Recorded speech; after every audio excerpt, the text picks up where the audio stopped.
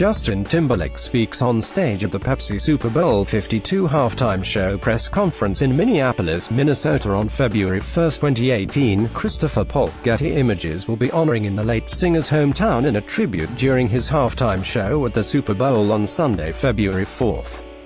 Reported on Saturday, February 3, that Timberlake will be joined on stage by a hologram of the Little Red Corvette singer, who died of an opioid overdose in June 2016. The Can't Stop the Feeling singer, 37, hinted at a tribute to the Minneapolis native at a listening party for his latest album, Man of the Woods, at Prince's Paisley Park compound in Chanhassen, Minnesota, on Thursday, February 1. Timberlake told the Ants that he is a huge Prince fan and never thought he'd be introducing his album at Prince's house, before adding it was the best birthday gift he's ever been given. Justin Timberlake attends American Express. Justin Timberlake, partner for intimate album listening experience, just hours ahead of release at Prince's Paisley Park in Chanhassen, Minnesota on February 1, 2018. Christopher Polk, Getty Images for American Express. The event was held in a space that Prince built behind his living quarters, where the Purple Rain singer used to perform concerts for local residents. The party also honored the beloved performer as a black scarf hung over a microphone as his band, The Revolution, played at midnight after Timberlake's party ended.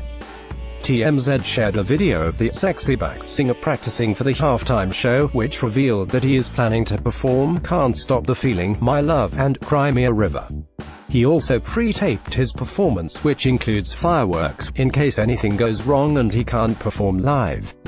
There is speculation that Chris Stapleton, who duets with Timberlake on his new song Say Anything, will also make an appearance during the performance.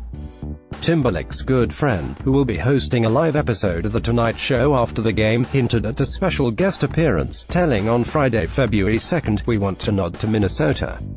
I've been thinking about Bob Dylan and Prince. There will be Easter eggs." He added that his pal Justin is pumped, and may have a special guest with him too. Timberlake seems to be having a ball in Minnesota ahead of his highly anticipated performance at the Super Bowl.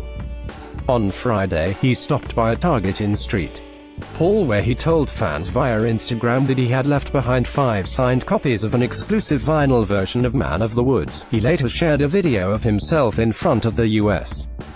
Bank Stadium looking excited and saying, "It's going down." To get breaking celebrity news, hot pics and more delivered straight to your inbox. Want stories like these delivered straight to your